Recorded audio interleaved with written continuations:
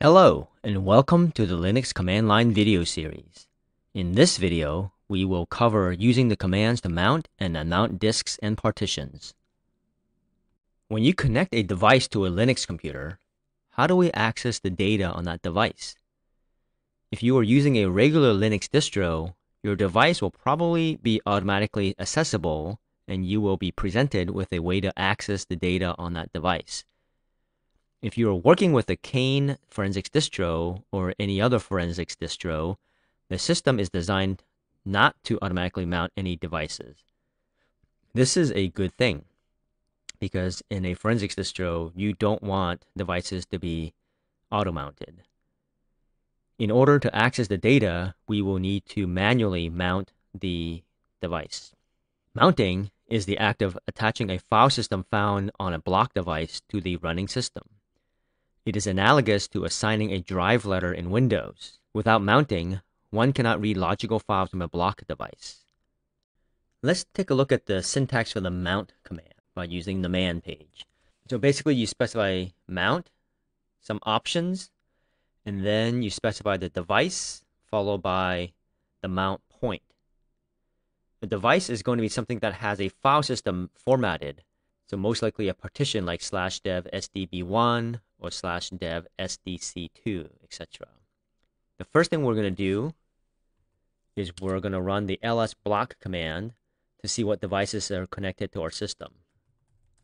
So I'm going to do ls block, capital S, and in my case I have 4 hard drives. I have SDA, SDB, SDC, and SDD. So I know that we're going to target SDD. So let's take a look at the partition table of that device using the disk type command. So with disk type, we can see that this is a 16 gig device. It has 3 partitions. The first partition is a FAT32. That's 5 gigs in size. The second partition is a NTFS, which is also 5 gigs. And the third partition is a ext4 that is also 5 gigs. So now let's go ahead and take a look at what we need next. The second thing we're going to need from that mount command is a mount point. And a mount point is a folder, any folder. On the Kane distro, there is a folder named /mnt that is already created and can hold new mount points. Let's take a look at the MNT folder, and by default there is nothing there. For the sake of sticking together in these videos, I recommend that you keep things simple and put all your mount points underneath the /mnt folder. A mount point is a directory that will need to be created with the makedir command. So let's go ahead and create some make points.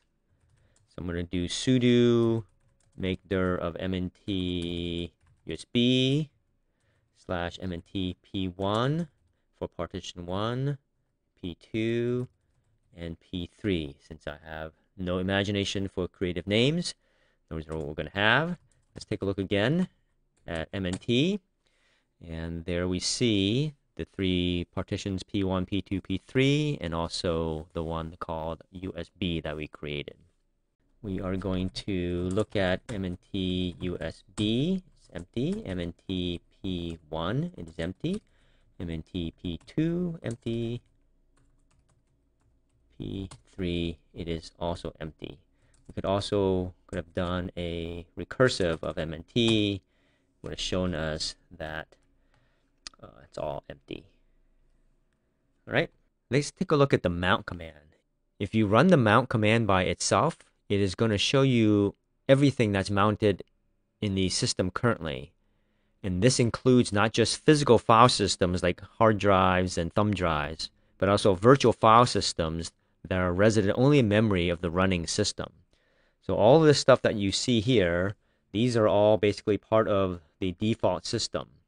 None of these are looking at any particular drives per se, but they're all necessary for Linux to run. Any newly mounted devices will be at the bottom of this output, so that's what we're going to pay attention to when we run this command again. So let's go ahead and run our first command. We're going to do sudo mount /dev sdd1. Right, so we're going to mount the first partition on that drive STD, and we're going to use the mount point of mntp1. And we need to do the sudo because this is a command that requires looking at the disk, which is a root level activity, so we can't do it without the sudo. So once you've hit enter, it gives you no feedback. So let's take a look at some feedback. Let's take a look at what's mntp1 now. You can see that there are some files there now, whereas when we looked at it earlier, there were no files. Another way to check is if you can just run the mount command by itself again, and look at the very bottom, right? Because that's like I said, it's the last couple of things that are going to be mounted. It's going to tell you that, hey, STD1 is mounted on the mount point mntp1. The file system that it saw was vfat. It is mounting it read-write, and a whole bunch of other options. All right, so let's mount the second partition. So this time we're going to add the -t. So this is one of the common options for mount is -t for specifying the file system type. So if you remember in the first partition we did not specifically specify the -t option. So the mount command will make its best guess as to the file system that is on the target media. So you may or may not want this to be the behavior, so I suggest as best practice you specify exactly what you want to have mounted, which in this case is the NTFS partition. So once we do that, we get no feedback. So once again, let's get our own feedback by doing an ls of mntp2, and sure enough, now we see files where we didn't have any files before. Again, the other thing we can do is type the mount command, and this time take a look at it down here. You can see STD2 is mounted on mntp2. The type is fuse block, which is basically NTFS because there is no NTFS driver. It has to be emulated. And once again, it is read-write is the thing to note right here. Let's go ahead and mount the third partition. We're going to do SD3 to mntp3. And this time we're going to add a bunch of more options. So once again, we're going to specify explicitly the file system type to be ext4. If you specify -o, it allows you to add a bunch of options. So one of the options we're going to add is RO for read only. Right? By default, it is going to be always read-write if you don't specify it. Or you can explicitly specify read-write. But for this example, we're going to do read-only. We're also going to add another one called no-exec. So what happens here is that if we specify the no-exec option, any files that are from this mount point will not be executable. So this would be good if you are working on a hacker case and your evidence could contain malware. You don't want to accidentally execute the malware. So by mounting it with the no exec, the system will not allow you to execute anything from within that branch. So let's go ahead and hit enter. Once again, no feedback. So let's get our own with the ls command. And we see that there are some files already here, right? Which again wasn't there before. So once again, we're going to do the mount command to look at what things look like. And here you see the STD3 partition is mounted to mntp3 with the type of ext4, which we explicitly specified. And this time we see that it is read-only and no exec. Next, we're going to look at unmounting. The command umount will unmount a file system. Unmounting means you're removing the attached file system from your system. Typically, you will need to do this if you're going to physically detach that media. And one can unmount either the mount point or the device. So let's detach it from the device end. So if we just do SDD1, right? So now that is detached. So remember, we mounted it to MNTP1. So if we do a ls at MNTP1, we'll now see nothing, right? Because that file system has been detached from our operating system here. And to check that, you can also do the mount command. So notice from the bottom here, if you look at the last couple of things, SDD1 is no longer there. All right, so the other way of unmounting is you can do the umount of the mount point. So let's do the mount point of MNTP2.